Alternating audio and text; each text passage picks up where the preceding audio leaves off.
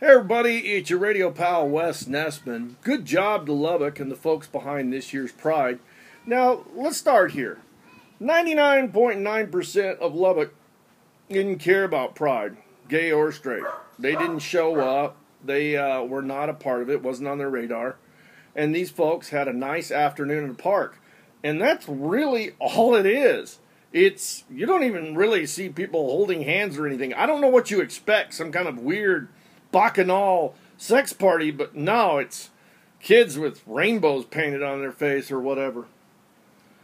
So once again, second year in a row, we got some little small-minded jerk preacher coming up there trying to, I don't know what he thinks he's going to do. It's obvious.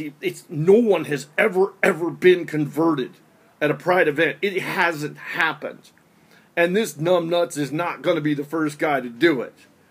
As a matter of fact, afterwards, he was trying to post on other media to get some attention because he didn't really get any at the event.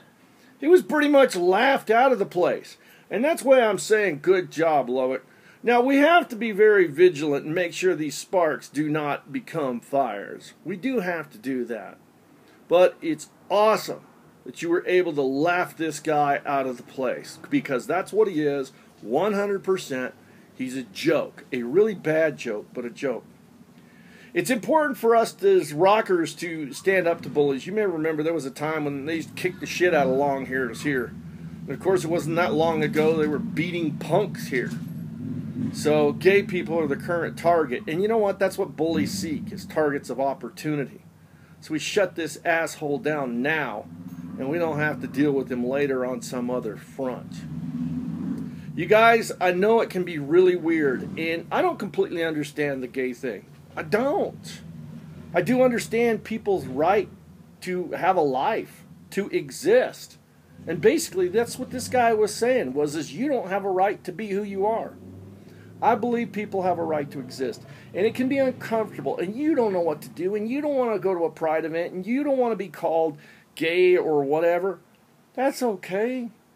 All of us have a friend, a relative, someone we know or love who is gay. You may not even know it yet.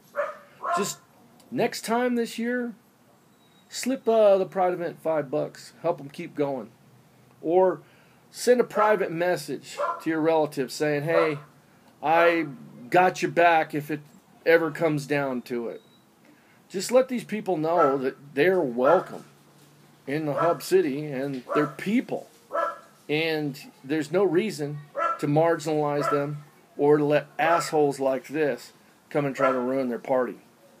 You guys be awesome to each other.